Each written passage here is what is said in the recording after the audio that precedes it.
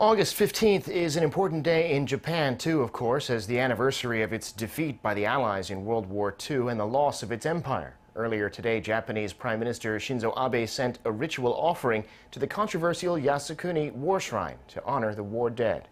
Abe didn't go in person, but sent the offering with his special advisor, Masahiko Shibayama. The shrine is controversial because it also honors Class A war criminals. Paying tribute there is seen in Korea and China as a symbol of Japan's past militarism, but Abe has sent an offering every year since he took office in 2012.